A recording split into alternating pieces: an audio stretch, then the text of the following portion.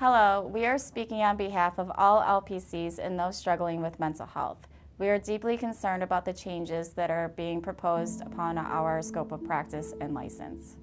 LARA, which is the Michigan Department of Licensing and Regulatory Affairs, has proposed changes to LPC's scope of practice, which would cause us to have to completely stop providing therapy. Some of these changes are very scary, not only for us counselors, but also for the populations we serve. LARA has proposed that we discontinue diagnosing and counseling techniques. If this were to happen, we would be in violation of the American Counseling Association's Code of Ethics, which we are legally bound to. We are extensively trained during our master's program in proper diagnosis as well as therapeutic techniques. After graduation, we take an extensive national counseling exam and perform at least 3,000 clinical hours with a trained supervisor before we can ever become fully licensed. There is no lack of experience or education. The full reason that this is happening remains unclear. What we do know, though, is that it will cost Michigan 1/3 of their therapists as early as November of this year. SAMHSA reports Michigan is the 9th leading state for mental health illness. Suicide is currently the 2nd cause of death for teens. We are currently facing an opioid epidemic.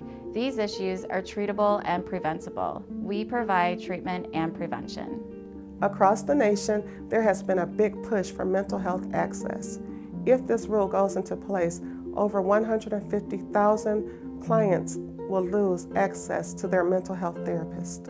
There's already a need for more therapists, as many of us currently have a wait list for new clients. Removing approximately 10,000 therapists from the field would likely result in a mental health crisis. This will impact you or someone you love.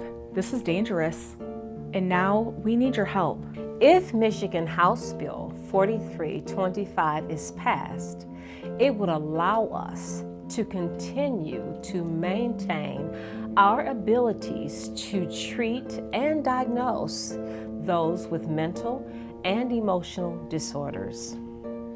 It is imperative that you call or write your legislators and Governor Whitmer asking them to pass HB 4325. Explain why this is important to you.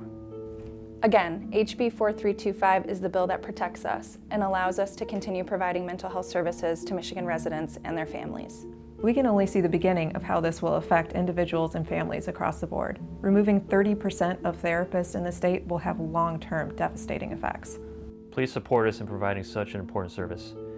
This time we're asking for your help. Allow us to help you and your loved ones. Thank you for your support. Thank you for your support. Thank you for your support. Thank you for your support. Thank you for your support. Thank you for your support. Thank you.